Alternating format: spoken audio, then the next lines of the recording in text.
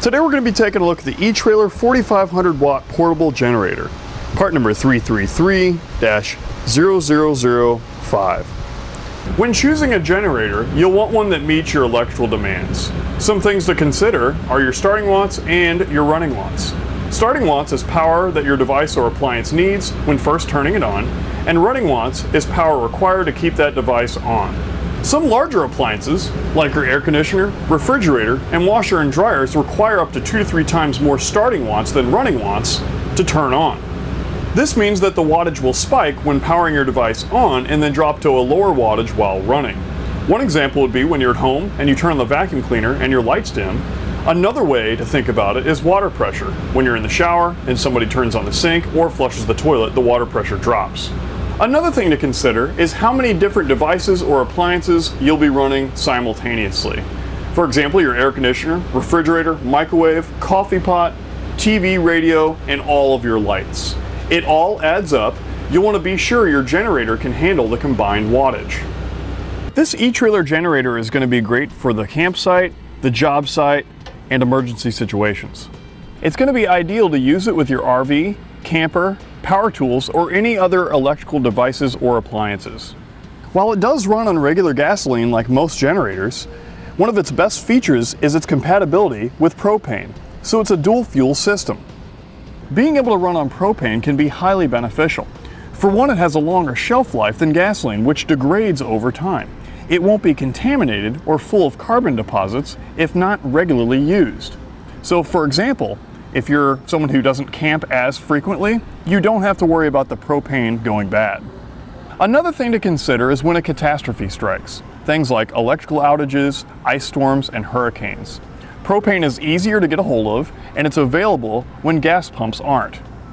One thing to keep in mind, when running your generator on propane, it may not be as efficient in sub-zero temperatures. Lastly, propane is environmental friendly.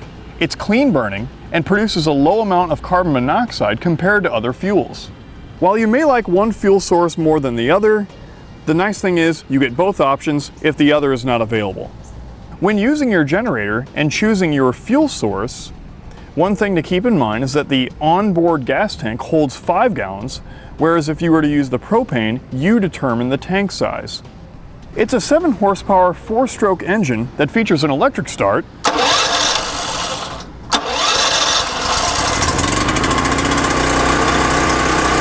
and a manual pull start.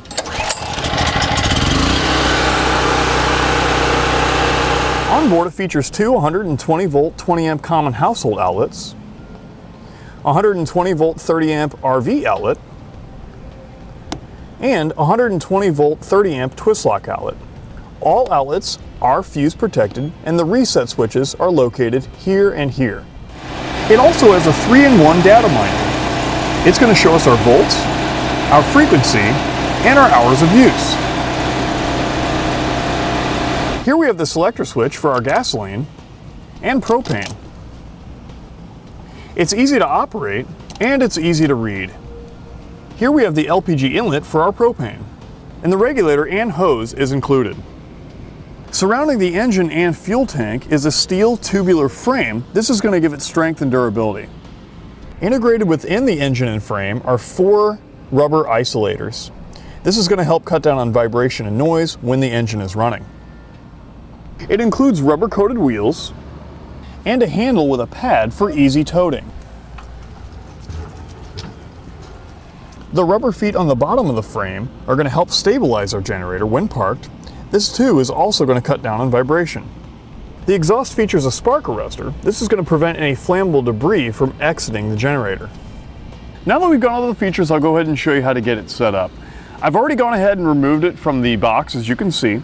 The next step is to remove the shipping brackets underneath of the generator, and this has to be done before you add any gasoline or oil. So what we can do is grab the handle, and we're going to turn it up and rest it on its side. So here on the underside of the generator, the shipping brackets are red. It does include the wrenches to remove these. There's a nut on the back side. We'll just line it up, get them loose, and take them off.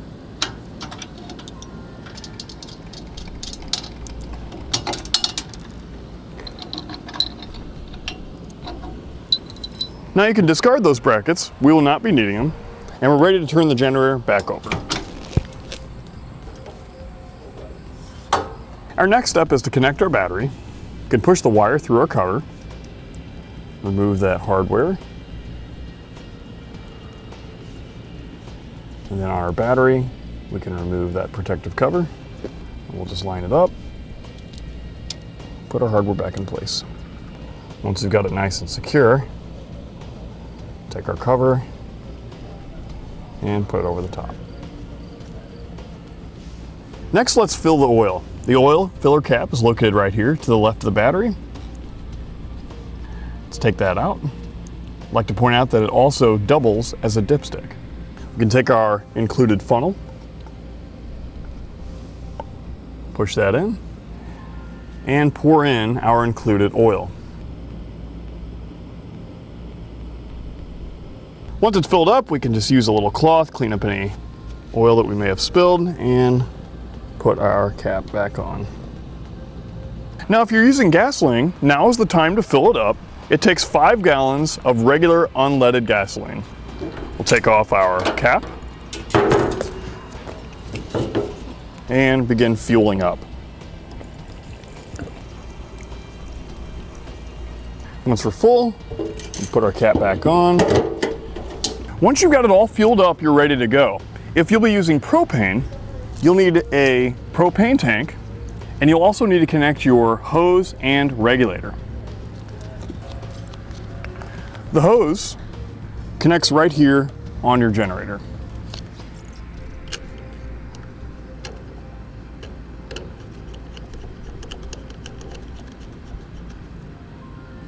You'll need to provide your own wrench to tighten it down. The regulator connects to your tank, and we can just tighten that down by the large knob with our hand. Once you figure out which source you're going to use, you'll just need to select it. Since we'll be operating propane first, we'll turn it to propane, and we'll want to make sure our tank is also open. From there, the rest of the startup procedure is the same, whether you're using gasoline or propane. For starting, you want to set your choke to the starting position. Then we can just hold down our start button until the engine gets started. After that, we'll want to turn our choke to the run position.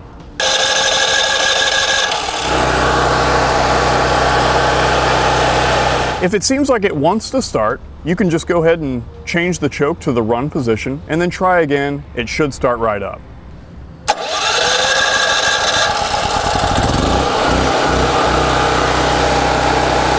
Once the light turns green, we're ready to plug in.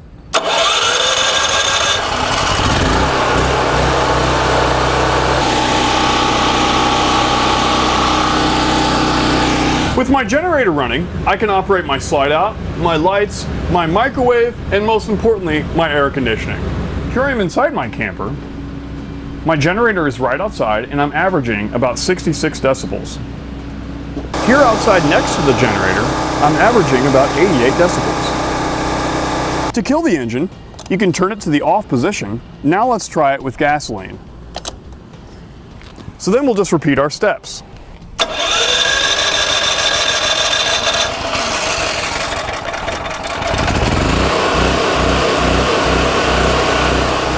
With it running on gasoline, our decibels go up to 89. To perform some regular maintenance, I like to point out that your air filter is located on this side next to your pull cord. To remove it, you'll need to take off the cover first. There's a clip on both the top and bottom. Take those off, and then you have access to the actual filter. Once you've cleaned it, you can just reverse your steps. The spark plug is located on the back side of the generator. You can simply remove the spark plug wire, and the tool is included to remove it and install it. You get a socket and a rod. When you're done reinstalling your spark plug, you can then just reconnect your wire. And that's going to complete our look at the Etrailer 4500 watt portable generator, part number 333-0005.